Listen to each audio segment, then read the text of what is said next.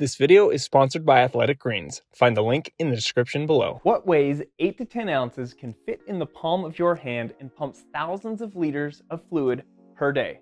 Well, you probably guessed it, the human heart. This is such an amazing organ. This thing beats about 100,000 times per day, which translates to approximately 35 million beats per year and about 2.5 billion beats in the average lifetime. Relative to its size, the heart packs quite the punch. And when we exercise, we further increase the demands placed upon the heart. So in this video, we're going to talk about some of the amazing adjustments that the heart and cardiovascular system make when, say, you go from a resting state all the way up to a state of intense exercise. We'll also discuss some of the amazing adaptations that can occur within the heart when you continue to exercise. I think the numbers and the changes will astound you. So let's jump right into the heart.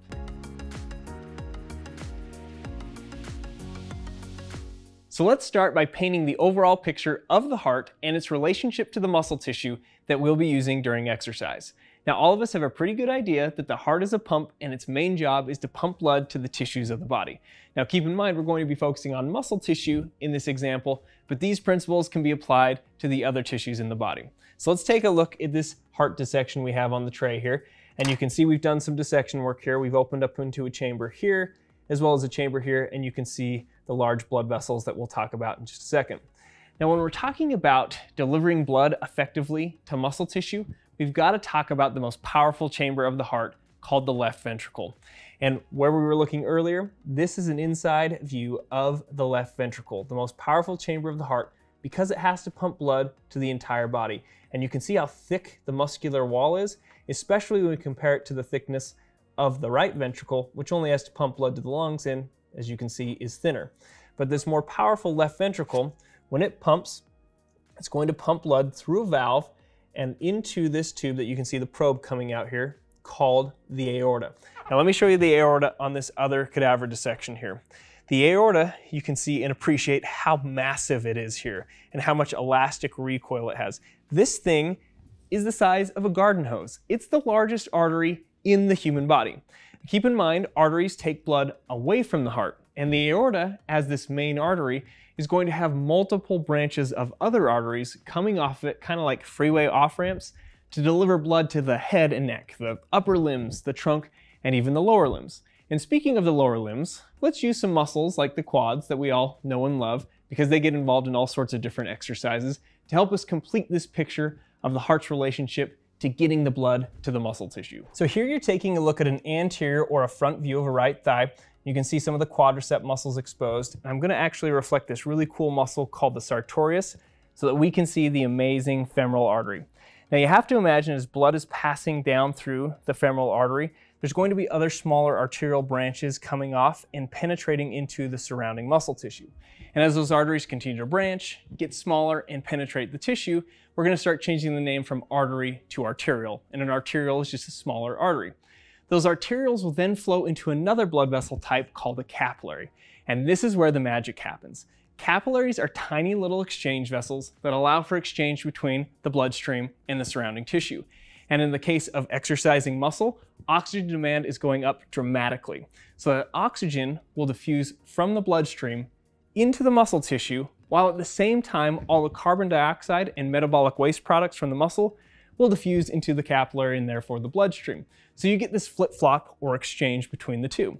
Now that capillary is now said to have deoxygenated blood because it's low in oxygen but high in carbon dioxide. It will then flow out into a venule, which is a tiny vein, then drain into a little bit larger veins, leave the muscle tissue, and instead of going into the femoral artery, we would drain into a vein like the femoral vein. And we say that veins go back to the heart. And that's exactly where we're going. All of that deoxygenated blood from the body is going to flow into this chamber that we refer to as the right atrium. The right atrium will then pass that blood into the right ventricle, where the probe is here, which we talked about earlier, which will take blood to the lungs, which is really important to get rid of the carbon dioxide, get more oxygen back into the blood. That oxygenated blood will now go back to the left atrium here. And let me just open it up so you can see that clearly. Once we're in the left atrium, that blood can then pass where we started back into that powerful chamber called the left ventricle. Now you may have noticed I didn't mention any of the specific names of the valves, but that's because that's our quiz question of the video. Can you name all 4 valves of the heart? Post them in the comments and we'll pin a comment at the top with all the correct answers. Now keep in mind that this flow that we just discussed is going to be occurring at rest as well as during exercise. It's just during exercise we're going to see dramatic changes in that flow and the output from the heart. And one thing I want to mention, when it comes to health, wellness, and participating in exercises that are going to create a strong and efficient heart, it's important to feel your best and provide your body with the nutrients that it needs. That's why I'm excited to take a second to discuss AG1 by Athletic Greens. AG1 is a dietary supplement that contains 75 vitamins, minerals, probiotics, and is sourced from whole food ingredients. I don't know if you've ever found yourself with like 10 different supplement bottles or 10 different supplements in your hand thinking, this is a little much or a little inconvenient. With AG1, you can help minimize that, as this is an extremely comprehensive supplement in just 1 scoop, so you can really help simplify your health routine. I've been taking this product for a while now, and all I do is take a scoop from this trusty little canister, dump it into the 8 ounces of water, shake it up, and I'm good to go. Some of the benefits of AG1 that I'm most excited about are related to the activities that I participate in. I actually play a lot of basketball, do some resistance training, and recently started training for long distance obstacle course races. And as we'll find later in this video, your heart and body not only require a proper stimulus, but also a proper recovery in order to make the necessary adaptations. So the sustained energy levels that I experience throughout the day, as well as enhanced recovery between workouts that AG1 can help provide, is something that's extremely important to me because I want to be able to be energized during those workouts, as well as recover as quickly as possible so I can be ready for that next workout. AG1 is also keto, paleo, and vegan friendly, and is also NSF certified, which means what's written on the label is actually going to be found in that powder. If you're ready to start experiencing the benefits of your greens, go to athleticgreens.com/humananatomy, and they'll give our viewers a free 1-year supply of immune-supporting vitamin D, as well as 5 free travel packets with your first purchase. The link is in the description below. So coming back to this concept of the heart and vasculature delivering blood effectively to an exercising muscle. Now remember, we used the quads in this example, and as the quads began to exercise, or any muscle for that matter, oxygen demand increased dramatically. So therefore, a need for more blood to that muscle tissue. But how much of an increase in blood are we talking from a resting muscle to an exercising muscle? Well, let me give you some numbers. If we were to take a muscle at rest and look at the average blood flow, we'd see that it was about 3 to 4 milliliters per minute per 100 grams of muscle tissue. So in other words, if we were to take a 100 gram segment of this quadricep muscle here, at rest we'd see about 3 to 4 milliliters passing through in a minute. But when we exercise, that can increase up to 200 milliliters per minute in that same 100 grams of muscle tissue. Now, if that doesn't surprise you or impress you, they've actually measured in the quadriceps of elite marathon runners a change of up to 400 milliliters per minute in that same 100 grams of muscle tissue. That's crazy. To give you a visual on that, here's 4 milliliters of fluid here that you can see finally focusing in. We've also got 200 milliliters here and 400 milliliters there. That's a crazy change in blood flow through an exercising muscle. But what is accounting for these changes? Well, we're going to talk about what we'll call 3 circulatory adjustments that the body performs to accommodate or to increase this blood supply. 1 is an increase in cardiac output. 2, we're going to see vasoconstriction of peripheral arterioles. And 3 is somewhat similar to 2, where we'll see a forceful contraction of the walls in a lot of the veins throughout the body. And we'll explain some of the similarities and differences between 2 and 3, but let's start with number 1, increasing cardiac output. Cardiac output is the amount of blood pumped out of the heart in 1 minute. And there's 2 main factors that influence this. 1 is the heart rate, or the number of heartbeats per minute, and 2, stroke volume. Stroke volume is the amount or the volume of blood pumped out during each beat. And both of these will increase during exercise. Most of us have a pretty good idea that when we go running around and exercising, our heart rate will go up. And during intense exercise, we can see heart rates close to 200 beats per minute. Now, many of you have probably heard of like calculating your max heart rate, and there's a general rule of thumb of 220 minus your age. So in theory, we could have a 20-year-old that would have a max heart rate of about 200 beats per minute.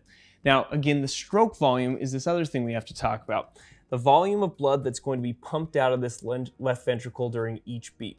The left ventricle, the force of the contraction can almost double during exercise, and so therefore the volume of blood that's going to be pumped out each beat will increase.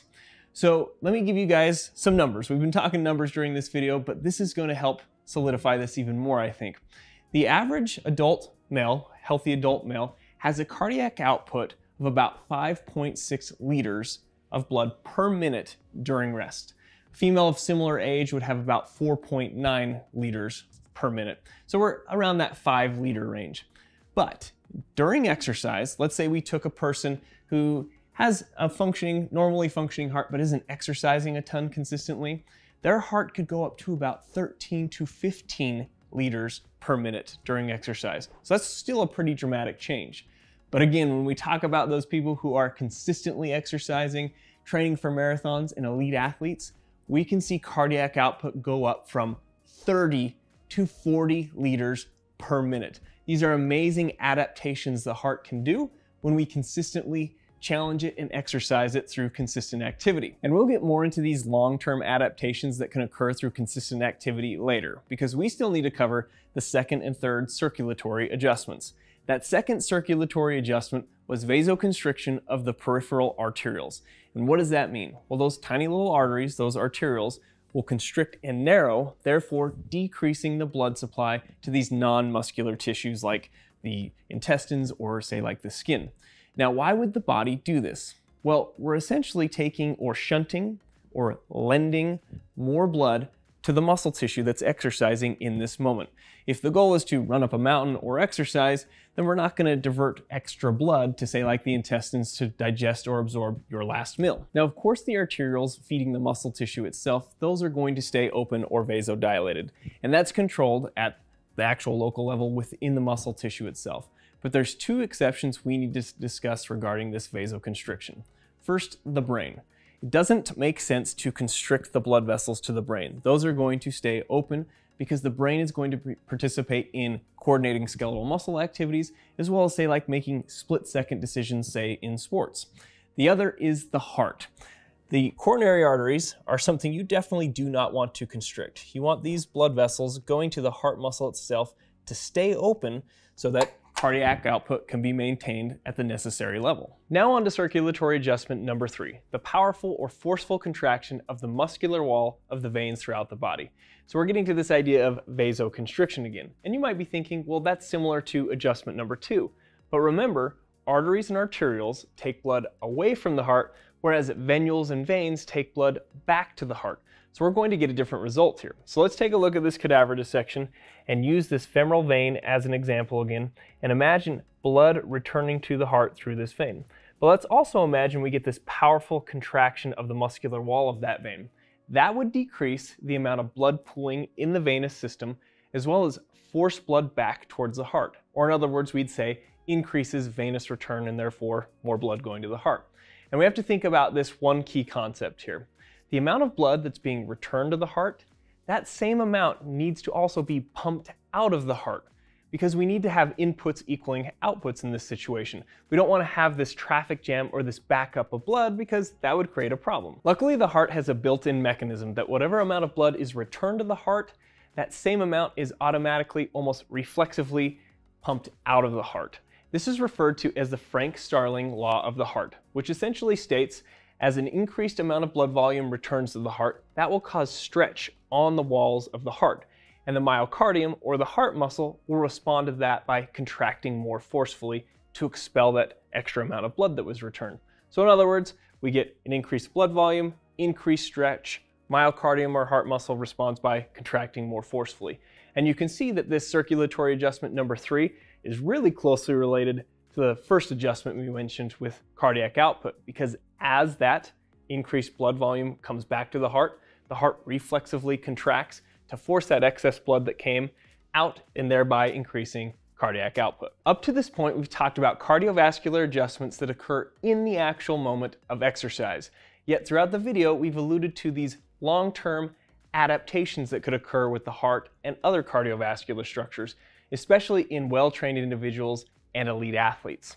So what are these adaptations? And what makes it so an elite athlete could push 400 milliliters through 100 grams of muscle that we talked about earlier, or increase their cardiac output to 30 to 40 liters per minute? Well, a big part of that answer lies within the myocardium of the heart. So as we already know, the myocardium makes up 95% of the heart wall and is essentially the heart muscle that is going to do all of the pumping.